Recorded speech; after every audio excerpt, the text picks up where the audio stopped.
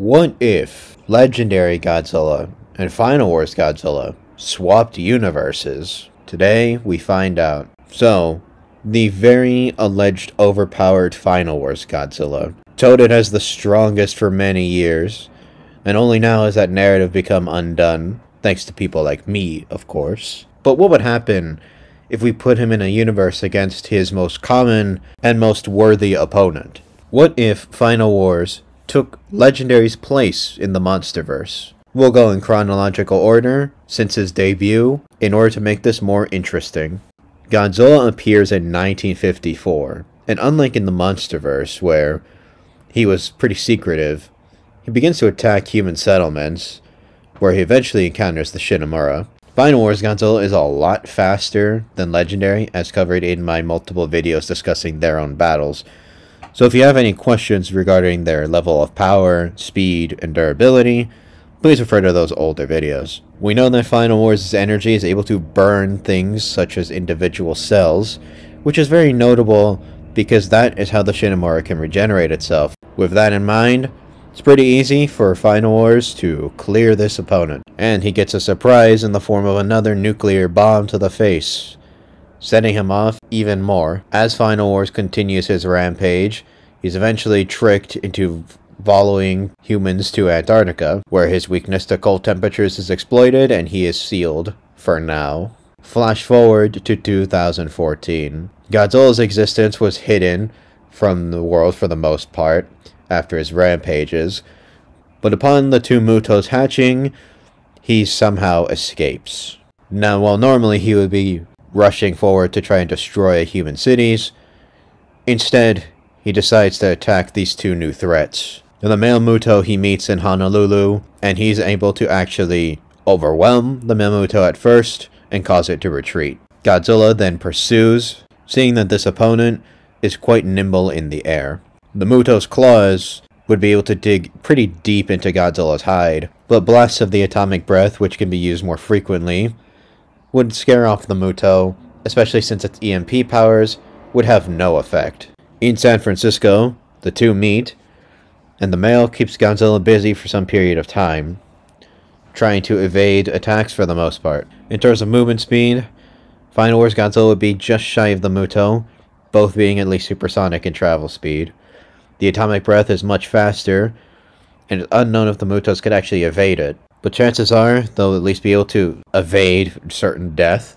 Unfortunately, once the two join forces, even this much swifter Godzilla will be overwhelmed. He is able to deal with opponents that come at him in numbers, but that generally is when the opponents are significantly weaker than himself. As we've covered before, the high tiers of the Monsterverse are stronger than Final Wars Godzilla's base form. So with that in mind, he would be overwhelmed, if anything even worse than Legendary was. But due to his experience in melee combat, superior skill, and much better ability to use the atomic breath in combat, I think he could at least hold his own until the female is distracted, in which case he can actually take out the male. If Godzilla uses his full power spiral beam, there is a good chance he can actually defeat the female Muto here and now. If not, the battle will continue, with Godzilla eventually defeating her through his vastly higher speed, skill, and atomic breath usage. Final Wars wins, but is actually badly wounded, so he no longer has the strength to destroy the city. When the bomb explodes, he absorbs its radiation and regenerates. While he could go on a rampage, he is content to simply leave. The city is pretty banged up. Entering the Muto Prime fight, Final Wars is now hot on the trail of another threat, the Muto Prime. This enemy is one that he has not faced before, but is similar to the ones he just dealt with. So now he has a better understanding of how they fight. Due to their superior physical strength, he will abuse his greater speed and range. It's been stated many times that the Muto Prime is slower than Kong, who Final Wars is faster than. This means that he can abuse his speed, and while he never really dodges attacks, this means he could land a number of hits before Prime can tag him back. Many of her special adaptations to hunt Legendary would also not really be effective. That said, her earthquake punches will deal devastating damage if they hit, considering they could send Monsterverse Godzilla flying, and when weaponized through her sonic screech, they could even shatter his dorsal plates. This would of course deal heavy damage to Final Wars as well, though perhaps not as lethal. Final Wars is not going to allow Muto Prime to start powering up and escaping. His best shot is to kill her here and now, and since he's much faster, I think he can get the job done. Through barrages of brute force and an atomic breath through the mouth, he gets the job done. Later, in 2015, Godzilla is patrolling his new territory when he discovers the Hollow Earth. The Axis Mundi may not be canon, considering it's neither in New Empire or GVK, so we're just going to place the Ion Dragon here. Discovering this new habitat beneath the surface of the planet, Godzilla encounters many dangerous creatures, but ones he can pretty easily defeat. Warbats, large skull crawlers, the Ion Dragon, viper snakes, etc. Things he can easily kill. But now that he is in the Hollow Earth, he gains access to a powerful radiation source, boosting his strength significantly. He then returns to the surface, detecting that there may be a threat. While again Final Wars would normally be rampaging throughout cities, he detects something during his battle with the Muto Prime. This is the Orca, so Godzilla begins to try to find the Orca no matter what. This leads to him destroying multiple cities, similar to GVK Godzilla. He doesn't find it until 2019, when he discovers Mothra's egg. Weak monsters that cannot harm him have actually been spared Final Wars' wrath, including, of course, Manila. Mothra does not pose a threat to him, so he may actually spare her life, which will come back to benefit him later on. Despite the fact this is not the Godzilla she knows, she'll have to learn to help him. Discovering the Orca's signal near Antarctica, Final Wars goes to pursue the fight. There, he encounters his strongest challenge yet, King Ghidorah. Still likely the strongest creature in the Monsterverse at this time, Ghidorah wakes up ready to fight. But this is not the Godzilla he knows. This is a much faster opponent than he's ever dealt with, and a much more aggressive one too. Rather than showing off, Final Wars instantly meets King Ghidorah with a blast of atomic breath to the face. But Ghidorah notices something. It doesn't hurt nearly as much as he thought it would. The two then engage in melee combat, and while Final Wars is much more skilled, Ghidorah's brute strength allows him to overpower Godzilla for a good amount of their fight. His speed is crucial here. Blasts of atomic breath continue to pester the Hydra. After being sent flying by a trio of gravity beams, the humans come in and start to distract Ghidorah. Final Wars then attacks in turn. Ghidorah feels pressured since he is surrounded, and still weakened, and decides to fly away. Godzilla pursues Ghidorah all the way to Mexico, where he snipes him down with a blast of atomic breath. In the water, we actually don't really know how well Final Wars can fight. The only thing we know is that he overpowered Hedorah and Ebra with blasts of atomic breath, and easily dealt with them. But they are significantly weaker than himself, whereas Ghidorah is stronger than him, and also has quick charge energy beams, meaning that Final Wars would most likely have a hard time in this fight, and that's before the Oxygen Destroyers dropped. Unlike legendary Godzilla, Final Wars actually survived the original, much stronger Oxygen Destroyer in his own timeline. With that noted, he actually takes it much better, but Ghidorah takes advantage of the distraction and blasts Final Wars down, forcing him to retreat. But then, when he is recovering, he detects radiation in Legendary's old lair. In this space, he begins to recover from his wounds, when he is then nuked once more. Though he is not a friend to humanity like the original Godzilla was, he is still helped because he's the lesser of two evils, the only chance to stop Ghidorah.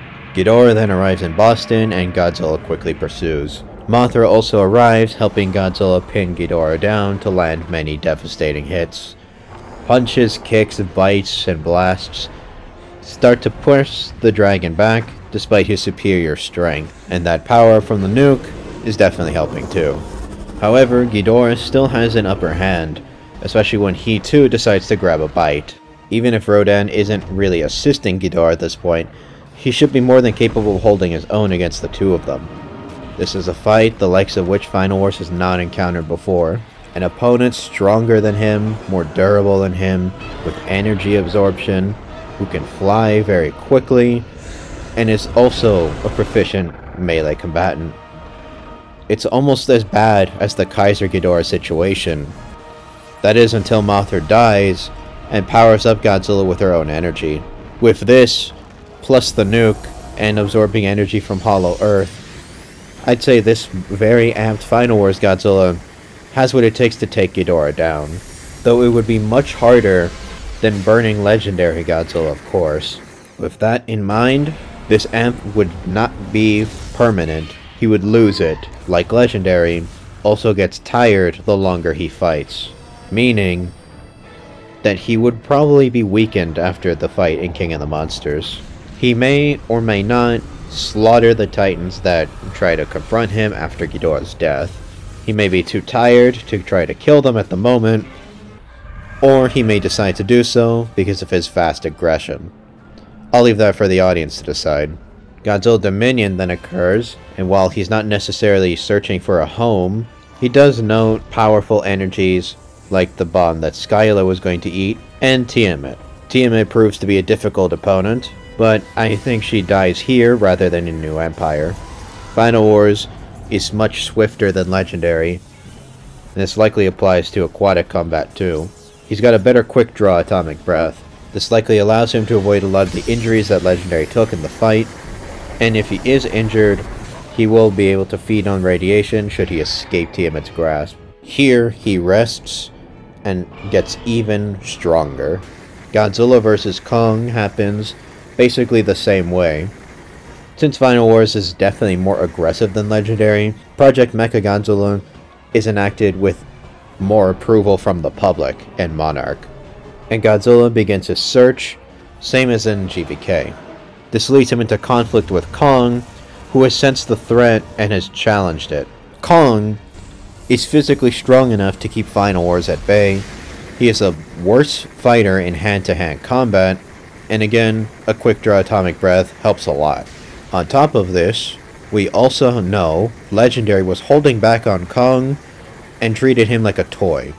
So I think it's fair that Final Wars can defeat him, even if we didn't give him the power-ups he gained in the Hollow Earth. Rather than smirking at Kong, Monarch simply beats a hasty retreat.